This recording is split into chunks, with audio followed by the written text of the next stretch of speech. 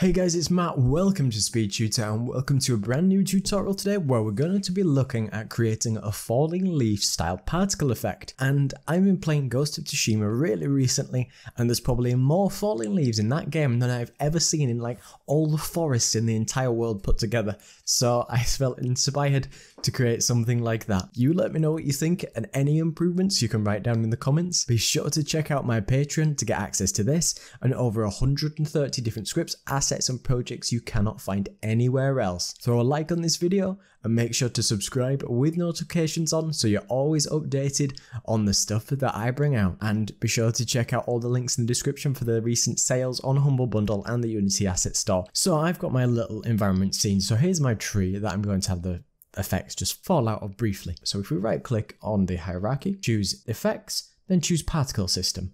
I'm just going to name this my falling leaves. You can actually check out that I did make a tutorial when I first started on my YouTube Unity adventure, and it's really embarrassing. I might even put the link in the description for you to check it out. You can just right click the transforms and just click reset. So once we've reset our particle system, we might want to create ourselves a material. So you can right click, choose create in your project panel and just choose material. And I've just named this leaf material. I've set this to particles and standard unlit. And I've just named this as a rendering mode type fade because we want it to have some sort of transparency. Now I've got two different textures that I've provided on my Patreon, and you could create this in Photoshop just with the shape of a leaf, or get something off Google and you could just cut it out. And I've just made it white so we can change the color of it. Or you could use a picture like this if you wanted. So we go onto our leaf material and add our white leaf in my case. Then what we can do is go back to our falling leaves particle. At the bottom in the renderer tab, we can just go onto our leaf material and just drag it in to the material slot. And now we get loads of beautiful white leaves. Now, when we're at the top of the particle, we want to make sure that we have looping and pre-warm. So whenever it starts straight away. So it doesn't have time to build up, because if you were spawned near this tree and you had not pre-warm on, it wouldn't spawn instantly. Now we can leave our start lifetime around 5 because that'll just stop it being able to spawn or end so far away.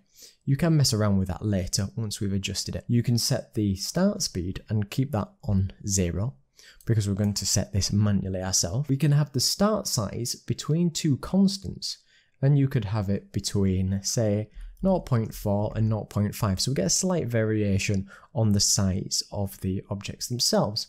Then we can go and choose 3D start rotation, and we can also choose that between two constants. And we're going to do the X, Y, and Z as the first set at 0, 0, 0. Then we're going to have 360, 360, and 360 for the bottom values. So we get a lot of variation on how they'll spawn, so they won't all spawn exactly the same. Then on our start color, we can also set that between two colors, fairly bright green, and then set it to maybe a much darker green, so we get the contrast between the two. Then what I'm going to do is I'm going to close up that, go to the emission tab, and you can leave the emission around 10. You can mix this around when you go to create it. You can put it much higher if you need more particles to spawn. We're going to use the velocity over lifetime for now, and I'm just going to set X value to 0 and the Y value to -2, because that's going to act as like gravity is pulling it down, but not by very much at all. Then what we're going to do is go up to shape, and we're just going to change this to sphere, because it's going to then emit all the way around.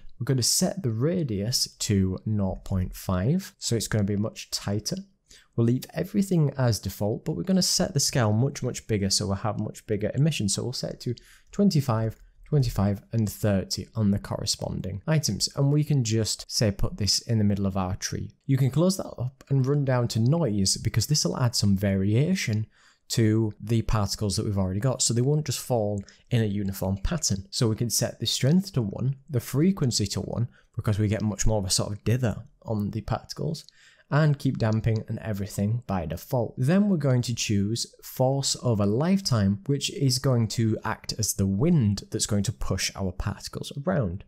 So you could set the X as around 0.25, the Y to 0, and the Z to 1. And then you can see that it looks like our particles potentially blowing the wind. Then we can close that up and choose the color over lifetime, and when we select that color, we can set 2 points slightly inwards, select the original points and turn the alpha all the way down, and select the other outward point and select the alpha all the way down, so we get a nice fade in and out of the particles so we don't get an obvious abrupt here they are and appear. And then what we can do is also choose rotation over lifetime, so we get much more variation as they move. So if we take separate axes and we just set them all to 100 by 100 and 100, we get variation as they move along. And I just knocked my emission up slightly, and now you see the way that it falls like so. This was a nice and easy, peaceful tutorial for anybody to take the effect to the next level. So thanks so much for watching. Be sure to check out this asset and over 130 different scripts, projects and assets you can't find anywhere else on my Patreon. Check out my fantastic assets on the Unity Asset Store and on my website. Be sure to come and chat to me on Discord, and thank you so much to all my patrons and everybody who comes to watch this video. So thank you so much for watching. Don't forget to like, comment and subscribe. Cheers.